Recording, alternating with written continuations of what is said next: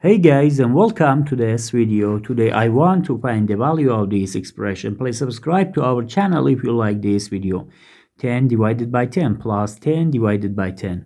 Now 10 divided by 10 gives us 1. 1 plus 10 gives us 11. And 11 divided by 10 gives us 11 over 10. But this answer is not correct. According to the rules of mathematics, PEMDAS, we have to solve this math expression in this way. First, parentheses, then exponent, then multiplication or division, and then addition or subtraction. According to this rule, we have one addition here and 2 divisions here.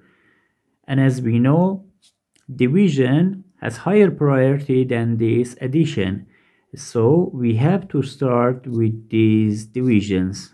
Now, as we know, when we have more than one division in one expression, we have to solve from left to right.